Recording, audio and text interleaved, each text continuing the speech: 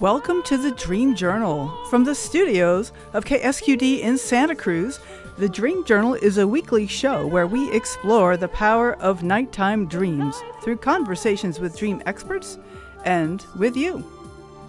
So there's no those vital minutes, time is keenly found. We are not alone, water over stone, even if you're by yourself, even if you're by yourself.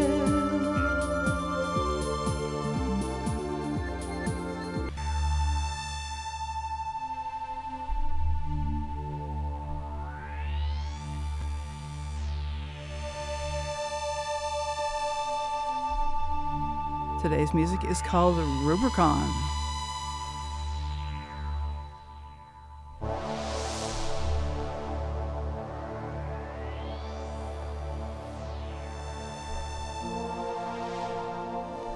Is there any hope for authenticity? Today we speak with Jungian analyst Susan Schwartz, who describes her work on the imposter syndrome and the fragility of the self. I am your host, Catherine Bell of Experiential Dreamwork, and welcome to the Dream Journal. The Dream Journal is a weekly podcast. Please subscribe, rate, and review. But most importantly, tell your friends. We're all about getting people to talk about the dream, and that's one way you can start the conversation about dreams, is what podcasts are you listening to lately? Archives are also available at Apple Podcasts and Spotify, and you can find them also at ksqd.org/the-dream-journal. We are also on PRX, so if you subscribe to the Public Radio Exchange, look up the Dream Journal and consider contacting your local community radio station about syndicating the Dream Journal, or even buying one or two shows here and there. We'd love to get on the air to get more people talking about their dreams. I had a dream yesterday morning. There was a couple different segments, but what's really sticking in my mind right now is a moment when I am on a sled and I have my arms around this 10-year-old boy. Well, he says he's 10 years old, but he looks more like 4 or 5, so that's an interesting mismatch. But we're sliding down this big, gradual slope at a stunning sunset, and the land is flat and wide in all directions, and then off to the left and ahead of us is the ocean, and I can see all the ocean reflecting back the amazing colors of the sky. And even the ground, even the land around us has these glints of those amazing magenta and orange sunset colors. And I have my arms wrapped around the boy, and there's just something about connection with that part of myself, whatever that might be. And I'm really reveling in that image. Our guest will be Susan E. Schwartz, PhD. Trained in Zurich as a Jungian analyst, and she is also a clinical psychologist. She presents in the U.S. and worldwide. Her book, The Absent Father Effect on Daughters, has been translated into several languages. Her newest book is also published by Routledge and is entitled The Imposter Syndrome and the As-If Personality Fragility of the Self. Her webpage is Susan Schwartz, PhD.com. Good morning, Dr. Schwartz. Hi. Your work is about the imposter syndrome. And, this is something that's really important to me, because one of my big things about dreaming and really about life is authenticity. And how can I be my authentic self? Because there's so many times when I'm sort of off in the realm of fake it till you make it and feeling like an imposter. And let's just jump right into the topic. What's that for you? Well, you just said a tremendous amount of things that totally fit with the imposter syndrome and the as-if personality. Faking it till you make it is one way of operating, but it's very tedious. Yeah. It takes a lot of energy. Mm-hmm. What about being real? Mm-hmm. And wouldn't that be the easiest way? And you, not just you, but all of us, Yep. would find out that, in fact, being real saves energy, is actually educational, and we find out that it is probably much more fun, basically. Sounds right to me, but why is it so hard? Well, it seems like that would be the easiest route, to just say it like it is. What's so difficult about that? You're right. Huh? It totally seems like it would be easiest. However, we learn through our culture, family, society, transgenerationally, people pressure us to be something that we are not. And we learn very early that being somebody else is sometimes preferred, even if those people that reinforce the somebody else, they don't mean it necessarily, but they kind of do. Oh. In the sense that, in the sense that when you're when you're little, you're supposed to make that tree green. Right. Right? But what if you want to make it purple? Right. and and then, it's as we're laughing, it totally fits, doesn't it? It's much more fun if it's purple, but we learn, sadly, that we have to make it green. And then go ahead. It becomes even more than that. It becomes this, it becomes that, it becomes how to act, how to dress, how to walk, how to think. And it becomes very narrow. Right. Okay. So there's early forces that really put us into like conformity and expectations. So tell me what you mean by the as-if personality, and how does this fit in with what we're talking about here around authenticity? Well, actually, they're quite similar. The as-if personality is another way of saying the imposter syndrome. The imposter syndrome has become a popularized word, or a way of describing things. Partly, I wonder if it has arisen even more from social media, because social media has given us a lot of wonderful things, but it has also given us this kind of pressure to fit in, to have a bunch of hits, to do whatever looks popular. And we learn to Photoshop ourselves. We learn to look and sound differently than who we are. So again, this kind of social pressure and the popularized version of be an imposter. The phrase as if began with a Freudian psychoanalyst in the 1940s, a woman who described this as attributable to women. It's quite interesting. And she said that these women are unanalyzable, and they also are rather vapid. Oh, no. That's what she described. Isn't that awful? Oh, that's horrible. Isn't that awful? Yeah, it's true. It's terribly horrible. Very sexist. But then, very sexist. But then after the 1940s, she kind of dropped out of the view of the world, in a sense, and the whole as-if personality description dropped out as well. And then a Jungian analyst named Hester Solomon kind of rebrought the word back, or the phrase back, in the early 2000s. And I took that and expanded it, the as-if personality, and linked it with the imposter syndrome. So I was linking what is popular with, a Jungian viewpoint, partly because I'm a Jungian analyst, but also because I think they both fit. They each describe a similar kind of thing, not a vapid personality, a full personality, which wants to reflect and bring itself out. So that's the other side of the imposter and the as if, is I'd like to take my mask off. Right. Right. Okay. I'm just thinking about these women labeled as vapid, and it's so like those poor dears. I mean, I feel like they must be trapped in some kind of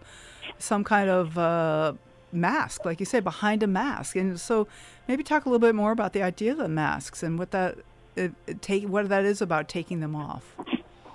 Well, we have all gone through that actual experience through COVID. So we were supposed to wear masks, and when we took the mask off, people saw our entire face. And I must say myself, I didn't see people who felt that they had to wear a mask. I said, if you have to wear a mask, we will do a Zoom, because I want to see your whole face. Mm-hmm. And what that meant to me was a revealing of the entire self, the expressive self, the face of who we are. Oftentimes, a facade also represents putting a different face on. And what we want to see in the being a total person and learning about yourself is taking the mask off. Right. Okay, there's I mean, this is great. This is an interesting conversation. I had a little flurry of comments on my social media posts about this whole idea of the imposter syndrome, and people were talking about, particularly talking about people who were starting to practice as psychics and then feeling like they were faking, feeling like that was a fake. And like, how do we trust ourselves, these impulses, which are sometimes not very loud? And so, is there something about how do I learn to trust my impulses, even if they're not very loud and they seem kind of strange to my mind? So I feel like an imposter. So is this, what is coming up for you around this? Yeah. But so you bring up a lot of interesting and important pieces there. One is the trust in oneself is what you learn as you take the mask off. And as you take the facade down, you learn that you're okay. By the experience of being, you learn it is all right to be. So it's kind of a double thing that really goes together and is essential. Those people who were mistrusting their impulses, they might question, wait a minute, isn't it important for me to follow my impulses? Yeah. Maybe it will lead me where I really need to go. Yeah, and yet we learn, don't follow those impulses, because it will take us, what should I say, out of the collective way to be, out of the way you're supposed to be, right. And maybe that's okay. Maybe it's quite interesting. Right? Right. Be challenging. It's challenging the status quo, but it also might be very interesting. Absolutely. Well, I think of humans as being domesticated animals, and that we have domesticated each other. And my first grade teacher, Mrs. Aronson, had us all sit down and shut up. Right? I was in a new school, meeting all these kids and all this interesting things in the classroom, and yet the teacher wanted us to save it for recess, and these kind of ways that we learn to small in our. And I think of this as how humans are domesticated. And of course, mom cooking dinner, don't bother me, I'm busy. All these ways that we learn to reject the different parts of our impulses. Yeah. Well, you see, look at what you just said, and this is where again we learn very early in school. Everybody sit down on their mat and don't say anything, okay? And you have to eat the cookies whether you like them or not. Right? Yeah. The other thing, so how do we develop our individual taste? Yeah. I don't like those cookies.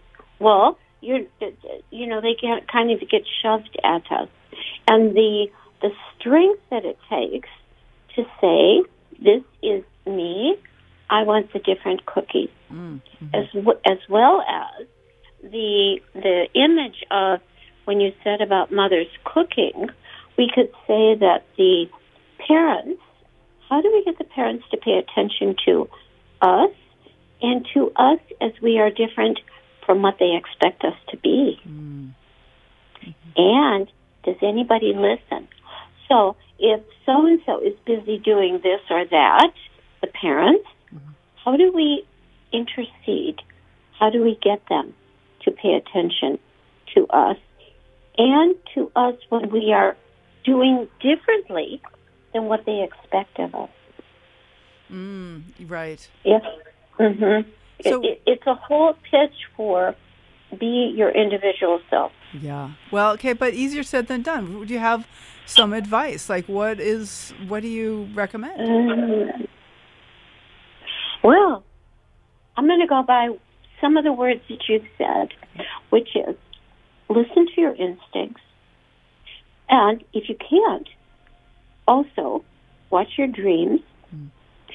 See where you stop yourself in the day. See where I'll use the dreams again. Yeah. See where your dreams are guiding you. See what your friends say. Do they cheer you on? And say, wow, that is interesting. I wouldn't do it, but that's interesting that you are. Rather than, you shouldn't do that because who knows why. So very subtly throughout the day, one can watch oneself and see where you limit yourself through your thoughts and your feelings, where you expand yourself. I wish I could do this or that. I wish I could have this or that. Okay, make it happen. In other words, to challenge oneself, to allow what you want. Okay. So you mentioned dreams. So how would you bring in some of the dream work to these ideas? You mentioned two different things to look for in dreams. Where do you stop yourself? And then also what kind of guidance is coming from your dreams? Like it's interesting. I don't know. I don't think you got a chance to hear my dream I shared at the top of the hour, but I'm sliding down this amazing sunset landscape, and I have my arms around this little boy. And, for me, there could be a bit of guidance there about embracing my child self. It could be embracing your child self, but it's also a male child self. That's true. Okay, so it says, how do you embrace the male child self of you, and how do you help him grow within you? So how are you accessing what is different from you in a younger form to grow into a more adult form? The other piece of the dream is you are sliding down a what? It's just a big open landscape. I'm on some kind of a sled. I don't know if we're on rails or something, but we're sitting on top of something. I can't really see what it is we're on, actually. It's something like a sled or a scooter. Or... did you mention something about the sun, or did I mishear that? The sun's going down. It's sunset, so there's amazing colors everywhere. That's one of the parts of the image is the amazing colors. Well, the colors, of course, colors are so important as well, and for what they symbolize. But it almost presents like a rainbow. Yeah. Many colors, so many opportunities, many choices. The sunset might represent a certain time of life. It might represent a certain, the world is going, you're going towards a certain direction, which is different than the sunrise. It might be a sunset on a certain piece of whatever you're doing in your life, there might be a change. That's And from the sunset, of course, the moon rises. And after the moon rises and sets, the sun comes again. So it represents kind of a life cycle. That strikes a chord with me. Yeah. Okay.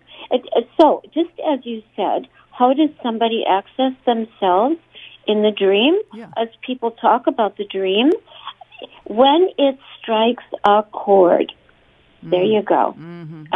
Okay, strikes a chord, there's the real self. When you say, "All right," there's the real self. There's no facade. The mask is off. The real self is shining. Oh, that's so helpful. 'Cause, I use that a lot around dreams. Like when you have an aha moment, like then when I feel like I'm on the right track with understanding the dream. But now you're talking about applying that to waking life as well. It's like, what is it that strikes a chord with me? Oh, I love that. Exactly. And the striking the chord is like accessing the reality of who one is, a resonance with your real being, and it provides a guide, a guidepost, a guidepost. So, so your dream leaves a question. What are you going to do with that child in your arms? And you don't know what you're sliding on. Something. I don't. Who knows? I don't know. It's exciting. It isn't scary. Well, it does eventually become scary when I realize I'm not sure how I'm going to get back.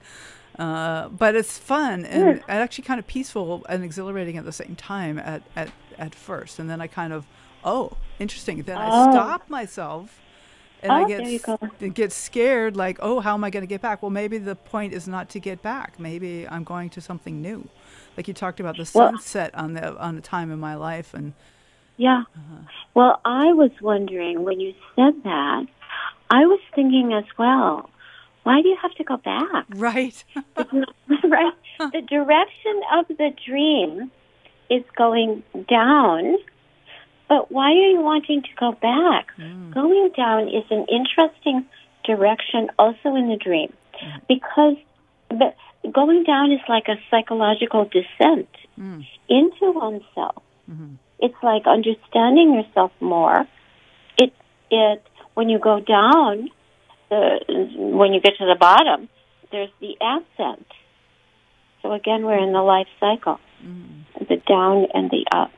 Right. Nothing wrong with down. Well, since I have a real live Jungian on the line, I wonder if I could ask you about the symbolism of down versus up. This is something that comes up in my groups a lot. Like, down is like, it can be like going deeper into myself, but sometimes I wonder if it can also be like a level of depression and then going up can be spiritual or it could be heady. I mean, both true, all true. Or what is your sense of that symbology?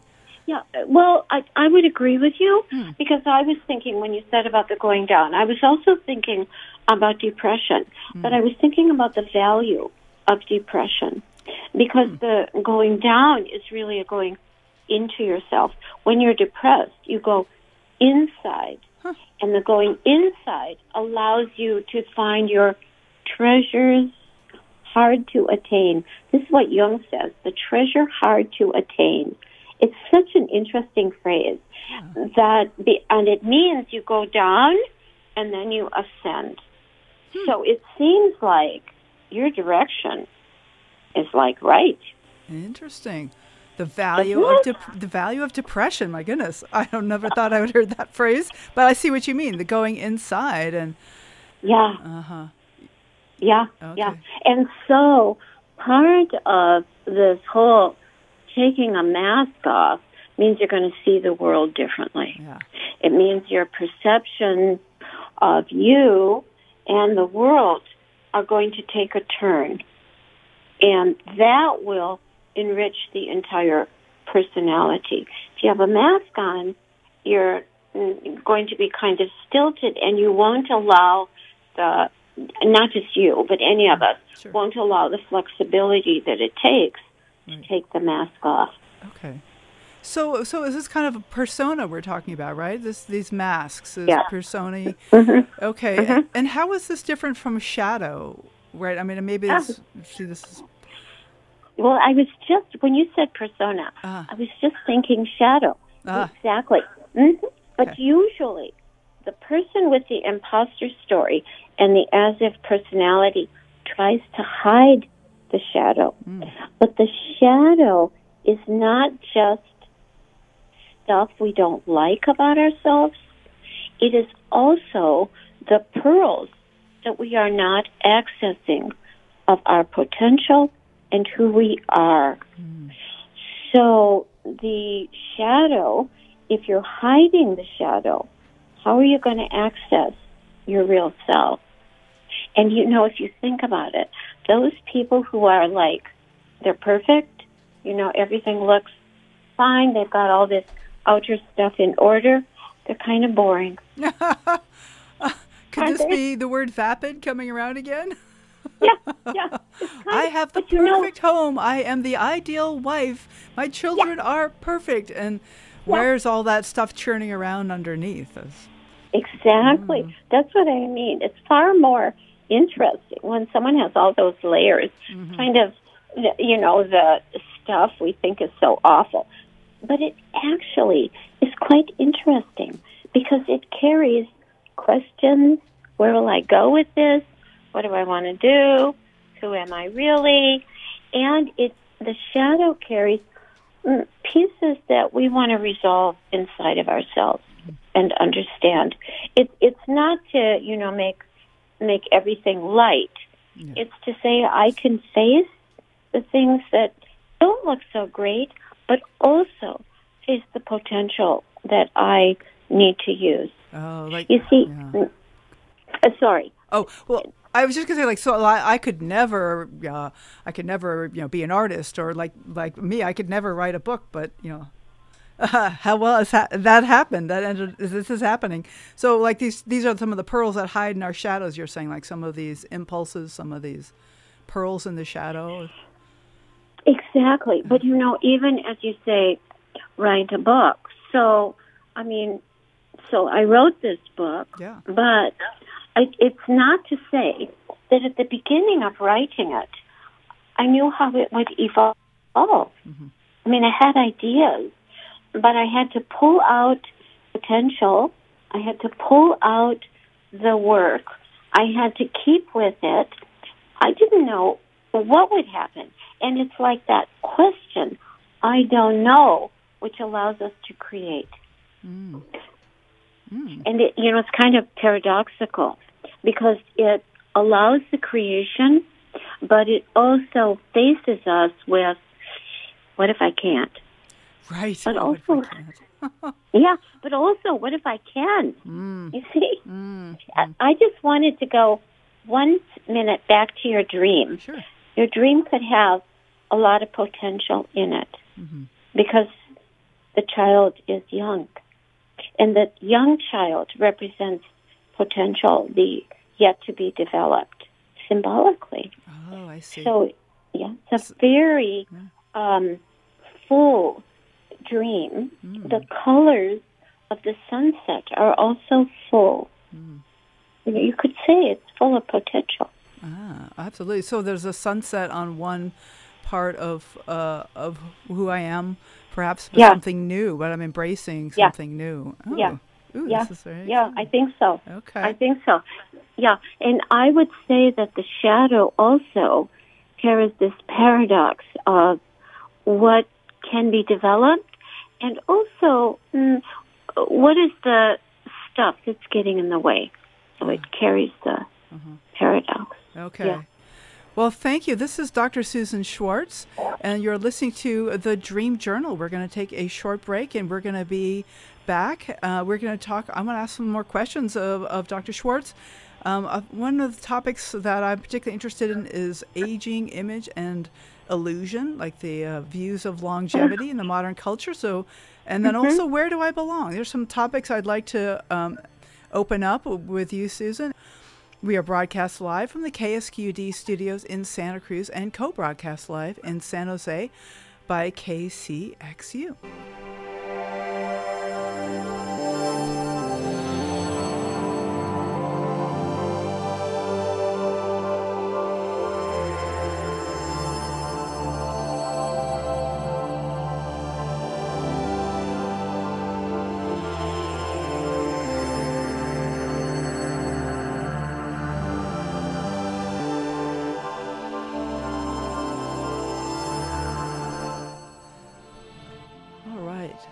This is the Dream Journal. Welcome back. Next week, we will be speaking to the host of the Webdelics podcast, Scott Mason himself. He was on about in April, I do believe, and so you'll have a wild ride coming up. He is a very dynamic speaker talking about psychedelics. So I also want to say hello again to Dr. Susan Schwartz. Your new book is called The Imposter Syndrome and the As-If Personality, Fragility of the Self. And you've sent me, there's a discount code from the publisher Routledge. Is it okay to mention that on the air, Susan? Please. Yes, please do. Okay, so the discount code, you just have to contact Routledge. The code is SMA38, and you'll get a special deal on the imposter syndrome. So, Dr. Schwartz, we were talking about this imposter syndrome and really persona and the sense of self. And I wanted to come ask you about some of your ideas about cultural views of longevity, and like in our culture. Getting older, talk about sunset in my dream. We're all getting older. And it seems like, with ageism that's we got a lot of young worship in our culture. What is all that, and is there another way to view aging? Well, I certainly hope so. I would tell you. But I do think one of and this feeds into the imposter syndrome and the as-if personality, which is the United States youth-oriented culture, where anything above a certain age is considered a horrendous decline. Yeah. Not just a decline, a horrendous decline. And I think it's related to our fears of death. We don't talk about it. Right. We do not talk about the vibrancy of aging, the vibrancy of living a complete life, the ability to keep on creating, dreaming, loving, being. And I think that the more people that realize, wait, and you see, we're all living longer than we used to. Right. So we really have a responsibility to honor the entirety of the life cycle. I think it's debilitating to our psyches and our entire being to not pay attention to the fact that you can have a vibrant life no matter how old you are. Yes. And you can create no matter how old you are, and you can do whatever you want no matter how old you are. Well, you can't be in the Olympics. But you But you definitely can be active. You can have a body. This is the other thing that happens with ageism. You don't have a body. Someone said to me with all seriousness, well, don't expect anyone to see you, because once you get to a certain age, they're talking about themselves. Nobody sees you. No one notices. Nobody sees you. And I said, I think that's horrendous. Yeah. Always be seen, noticed, not in a showy way, but be seen because you're worth looking at. You're valuable. You count. You're important. So you are absolutely right about the ageism, and that accentuates this whole deal of imposter and as-if personality. You can see it in... Now, this is not just women, but women are a little more susceptible to altering their bodies. Really. And the older they get, the more they do. And some of them do way too much. And it is promoted in our culture. So I mean, there's beauty, and there's also ability. That, as the physical ability declines, like you say, we're not going to be in the Olympics anytime soon, past a certain age, and then the beauty, but there's also mental acuity, which affects both men and women, and it can be very, I've read studies about shame, and that we tend to have a lot of shame when we're young, especially high school, college age, when we're just finding out who we are, and then we kind of get into a into a zone where we feel like we kind of know what we're doing and who we are. But then as we get older, a lot of times shame comes back in because of declines in ability and beauty and acuity, really. Yes, yes. But I'm going to challenge a little of what you said. Good. Because yeah. because I think that beauty is not just an inner position, which it is, but it is also outer. Mm-hmm. And beauty is not just when you are 20 years old. Mm-hmm. Beauty really goes through the entire life cycle. And we have learned in our culture to live with very narrow eyes so that we stop the beauty or the mental acuity at a certain age. And I think it's a travesty against the potential that every person carries. And the question would also be, doesn't it make us older in the sense of with less vibrancy, less mental acuity, and in that shame, we tend to give up. Yeah. Mm. Right? Right, but and then we lose our value to those around us, because there's also wisdom, which is ascribed to the older folks as well, and we hope we're getting wiser. Yes, but also along with the wisdom, creativity. Creativity. Right? Yes. Because people, here we come to dreams. Yeah. People might say, I have a dream of this and this, but now I'm too old. Yeah. Really? Uh-huh. What does too old mean? Mm-hmm. Listen to the dream. Listen to the possibility that the dream is showing you. And listen, because it's your psyche. Listen to it, because then maybe we help little by little change the view of the world and our Western world and the world of the United States that's way too focused on whatever value youth is, whatever age that is, I don't know, and not valuing that the cycle of life is to be a life cycle. Yeah. And we're survivors. We older folks, we survived, so we have that. We do. But Jung had this quite interesting phrase. I'm going to botch it a little and paraphrase it. But he says, "Look we live to a certain whatever age, but if we're living, there's got to be a reason for it, doesn't there?"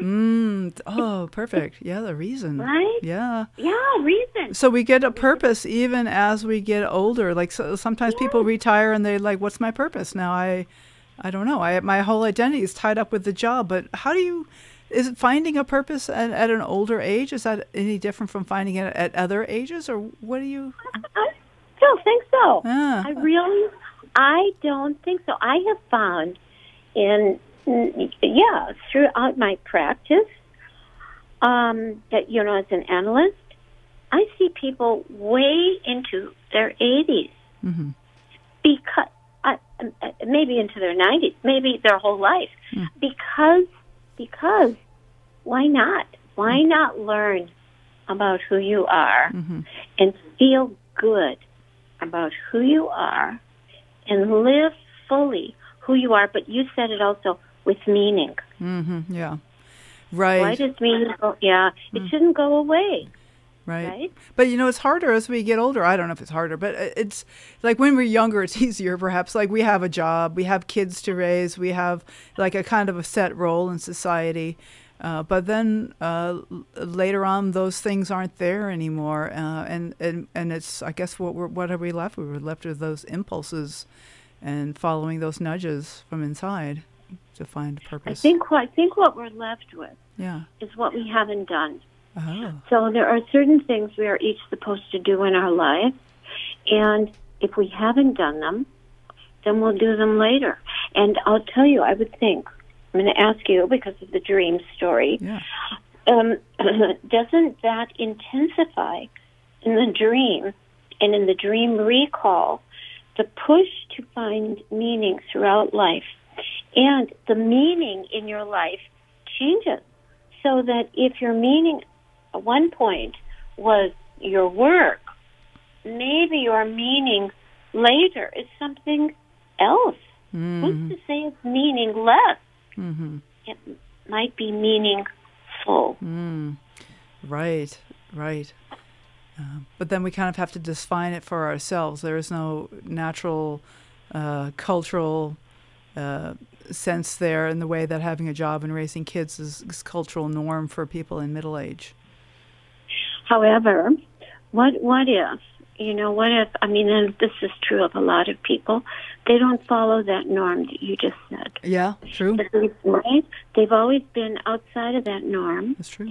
And so in a way, they're living differently. But that difference, whatever it is like we all have to live a little differently than what we thought we should do.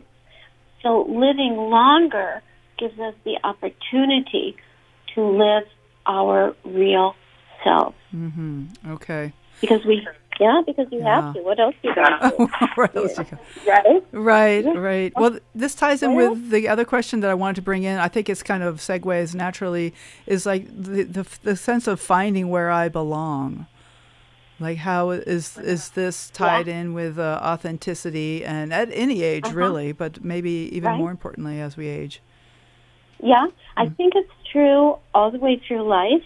Where do I belong? Yeah. I mean, I have heard in my practice a lot of people, they can be in their 20s, they can be at any age.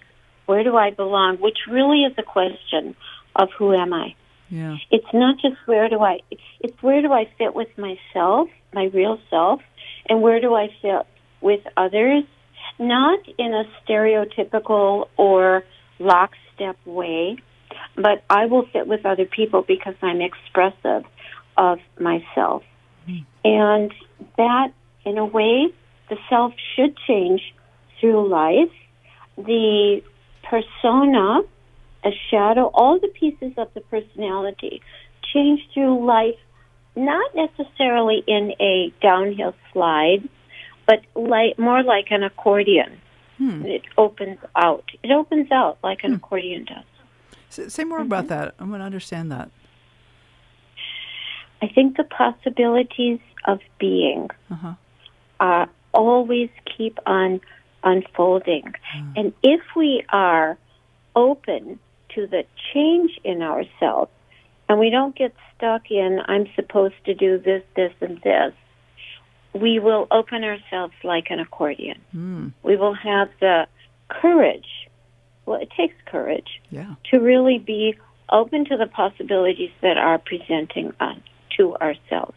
The other thing that you said, and I think it is important, in our culture and wisdom and aging, in many cultures, not so much in the United States, but in many cultures, the arc of life is much more respected than it is here.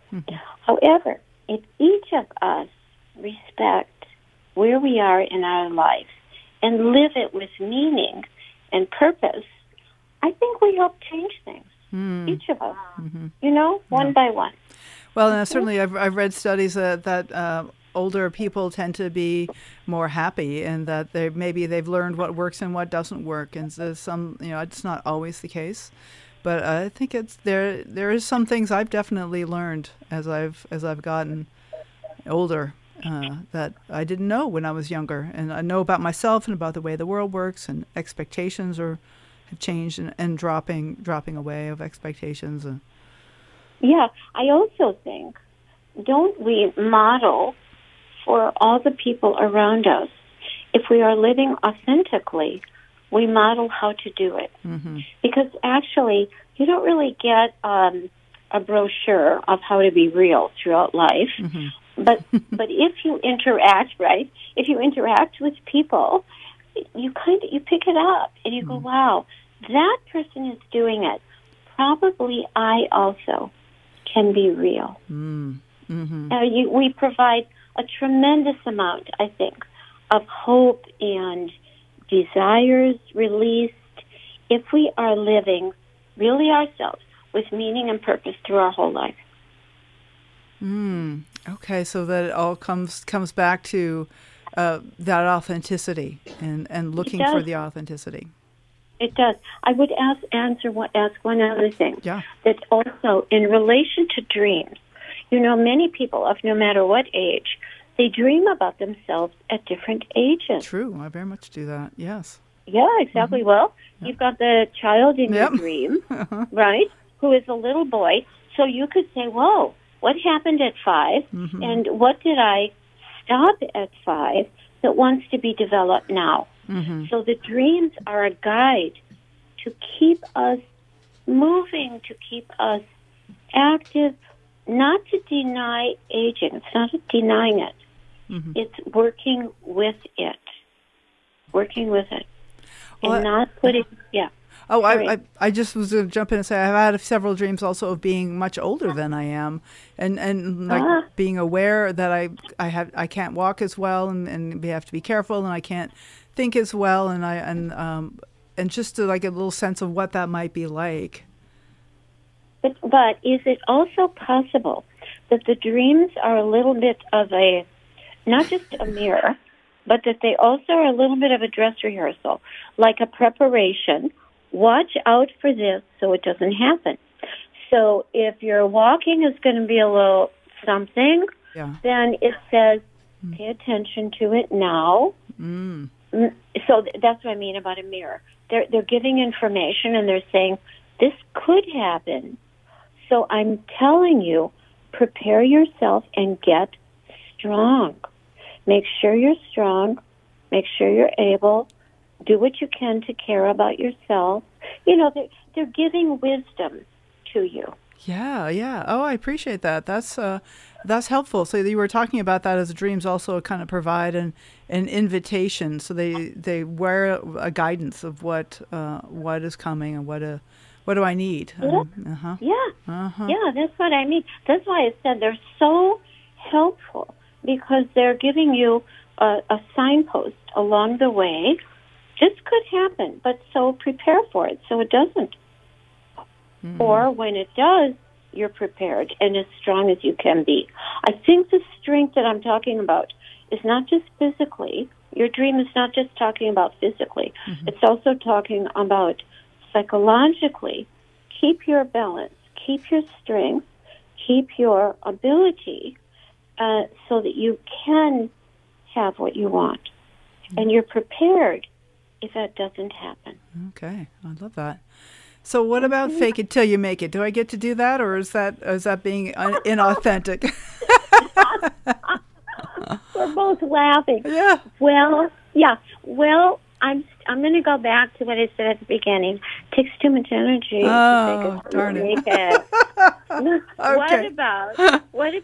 What about doing real so you do make it? And then it says, what do I want to make? Oh. Mm-hmm. Yeah. Okay. So, yeah, it points that out in that direction as well. Excellent. So thank you so much. This is Dr. Susan Schwartz, and her book is The Imposter Syndrome and the As-If Personality, Fragility of the Self. You can get a discount if you order it through Routledge using the code SMA38. And Susan, how can folks get in touch with you? Well, they can go to my website, www.susanschwartzphd.com, and there are my numbers, text and phone on there, and my email.